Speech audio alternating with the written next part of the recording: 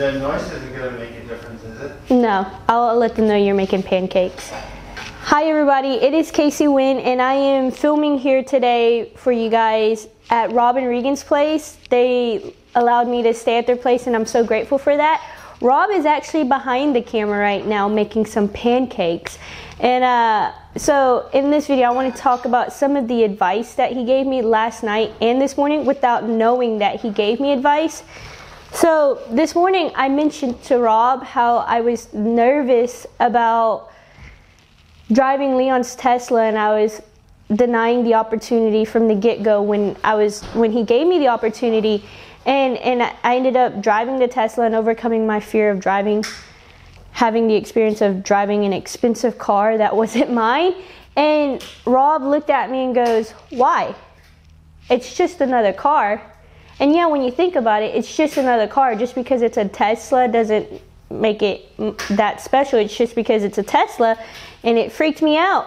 And I didn't think I didn't have the experience to drive it, or I didn't deserve to drive it because I'd never driven it before. But like Rob put it, it's simply just another car. And so the next time around somebody offers me to drive, if not a Tesla, another expensive car or brand name car that's high up there, I'm gonna think about that. It's just another car. And so it's like I can apply this concept to everything. It's like traveling to a city by myself. It's just another city. You can do it, you can do it, you can do it. And so that advice is in my head and I repeat it over now.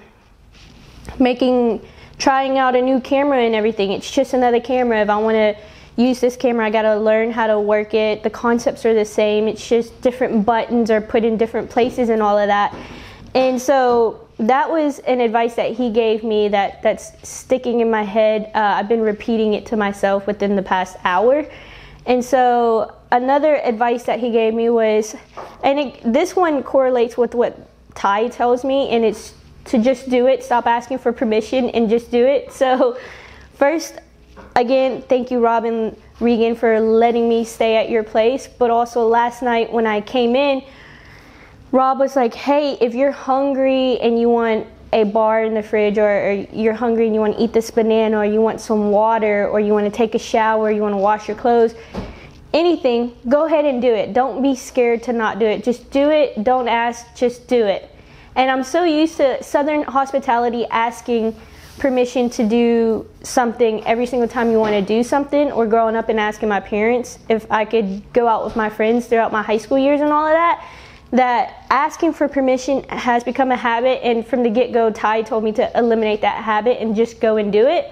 So not only has Ty given me that advice, but Rob last night was like, it's more work if you ask, "Hey, can I wash my hands? Hey, can I brush my teeth? Can I use the restroom? Can I eat this banana? Hey," it's more work that way. And he's just given me, he's been nice enough to, "Hey, if you want anything, go after it. If you want the banana, eat the banana. If you're hungry, have any questions, just ask me," and all of that. And so that really opened my eyes even more, because I'm constantly getting advice from Ty and mentored from Ty and the team and all of that, but to have somebody outside of the team tell me that too, it's like, hey, they're not the only ones thinking like that. Maybe it's I know it works. It's just having more people instead of the same people repeatedly tell me the same advice really opens my eyes even more, and my mind's just opening up to embrace the opportunities that are coming my way.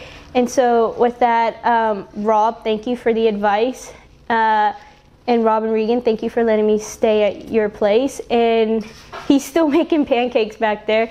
And if you guys like this video, please give it a thumbs up, and if you like our channel, please subscribe to it.